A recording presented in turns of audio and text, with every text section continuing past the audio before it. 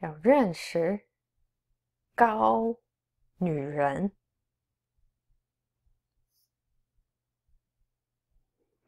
有一个很高的女人，她比她的丈夫高，她比她丈夫高得多。虽然她是很高的女人，可是她的丈夫是很矮的男人。我们要知道他是谁，他的家在哪里，他叫什么？我们还不知道他是谁，他叫什么，和他的家在哪里。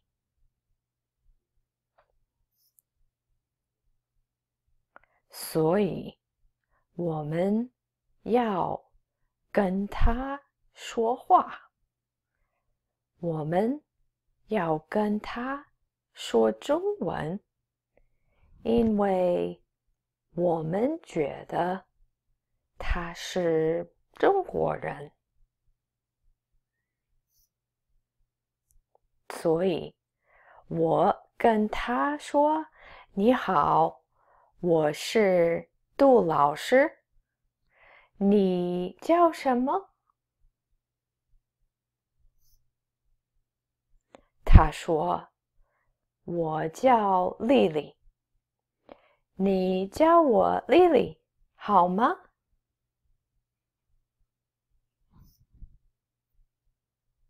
很多的中国女人叫丽丽，丽丽是 beauty。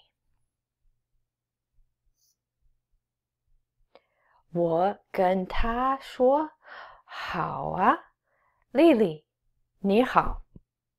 丽丽，你会说中文，对不对？”丽丽说：“对，我会说中文。”我跟她说：“那你是中国人吗？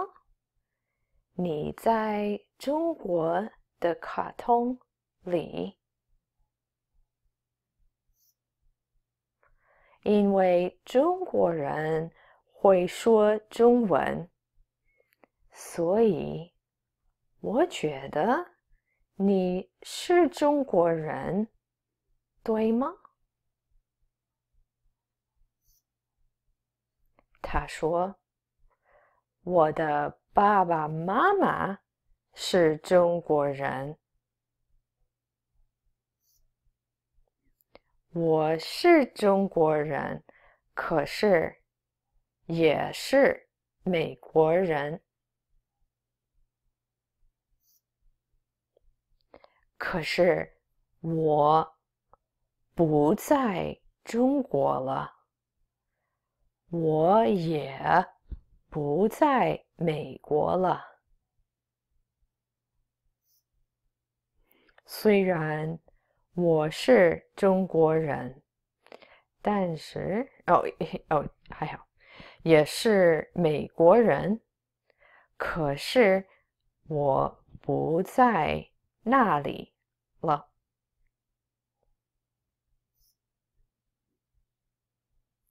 我跟丽丽说：“啊，你以前在中国，对吗？你以前小的时候跟爸爸妈妈在中国吗？”丽丽说：“对，以前我在中国，以前我很小的时候，我的家在中国。我的爸爸妈妈去了美国以后，我的家在美国，所以我是孩子的时候，我的家在美国。我在美国上过课，所以我的老家在中国，可是我也是美国人。我跟他说：“好啊，你现在在美国吗？”他跟我说：“不是，现在不在美国，现在我在哥伦比亚。”我说：“啊，你在哥伦比亚了？你的丈夫他也在哥伦比亚，对不对？”他说：“对，我的丈夫也在哥伦比亚。”他是哥伦比亚人，所以我们都会说中文、英文和西班牙文。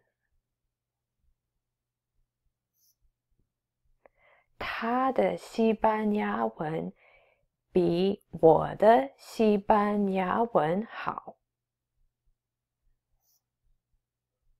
可是我的中文比他的中文好，我的中文比他的中文好得多。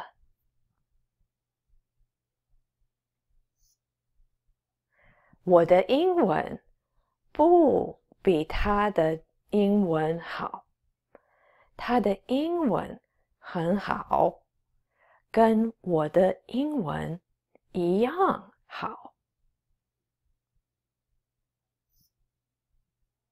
所以我们有时候说英文，有时候说西班牙文，还有时候说中文。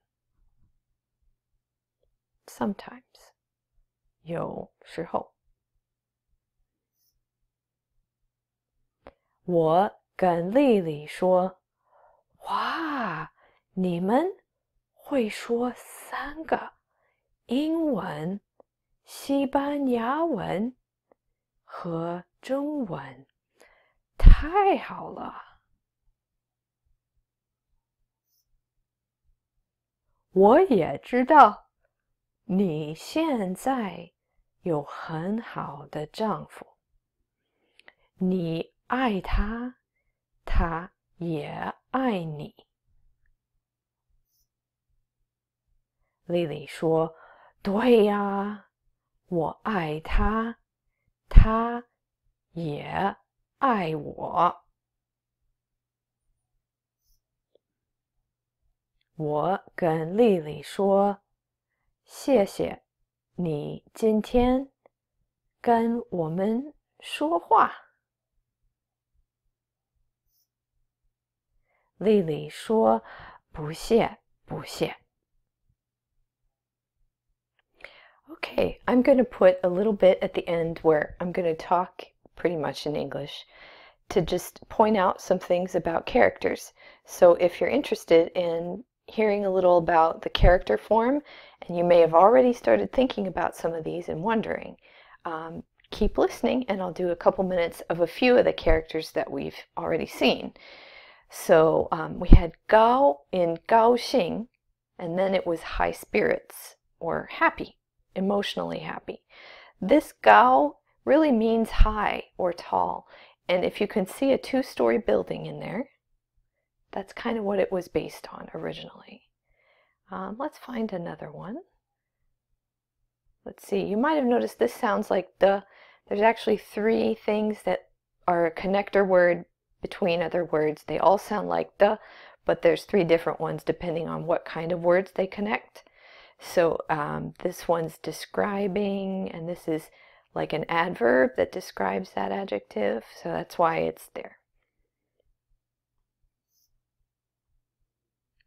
Let's see, I is kind of interesting. There's three parts, right? There's this part, and this part. I can tell you what they all mean. I'm not sure why it means short. So this is an arrow, like a bow and arrow. This is a standing head of grain, like if you imagine a wheat, fully mature wheat. There's the wheat part that they're going to harvest, and then this is the plant. And then this part is, you probably remember, 女, it's female. So put together, this is I. This part over here on the right sounds sort of like I, and I think that's why it appears there. Let's see if anything else. Oh, 丈夫 might be kind of good. 丈夫, it's sort of like 人, right? A little bit. And then there's kind of like this extra thing. I've heard it's supposed to be like somebody with a staff, like they've got a sort of a mark of authority with some kind of special staff that they have. So a 丈夫 is kind of like it sort of means like great man, something besides husband. Here you can maybe see 大. If you didn't have this line, you'd kind of have a funny shape, 大, big. And so this is sort of that same kind of idea. It's like a man, but there's something kind of special about him. Let's see if we got some other ones. Right. Oh, 知道. We just looked at I. Here's the same part on the left, the arrow. And then this part you might have seen in other things like ma, or 叫, or 吃. That's a mouth. Why is it in there in the word for knowing something? I don't know. Can't tell you that one. There might be a reason, but I don't happen to know it. I want to find the word Colombia. Let's see if we can find it. Oh, Lily might be kind of fun too. This is a simplified script character. The original version of Lily did not look very much like this at all. So this is way simpler to write, fewer strokes than the traditional script. So it's not supposed to be two eyes with a fancy unibrow, but if that helps you think of beauty, use it. Use it. It's a little bit fancier word than saying 好看, but it's in the word 美丽, which means beautiful. I think Colombia is a little bit later. Let's find it.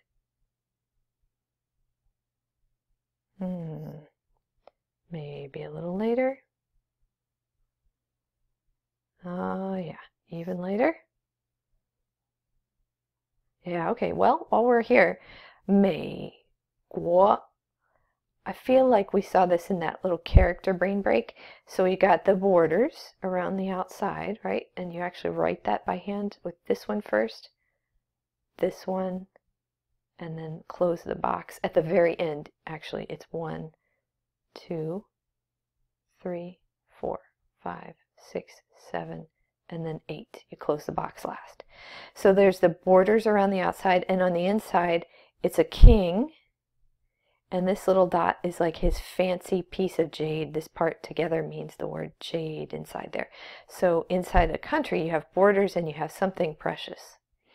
Over here is 美. 美 also means beautiful. So I just said the word 美丽, which means beautiful. This part 美 also just means beautiful by itself. Now it's got a goat and then the big down here. but those are kind of corrupted from the original. It was a picture of a woman with a big fancy headdress.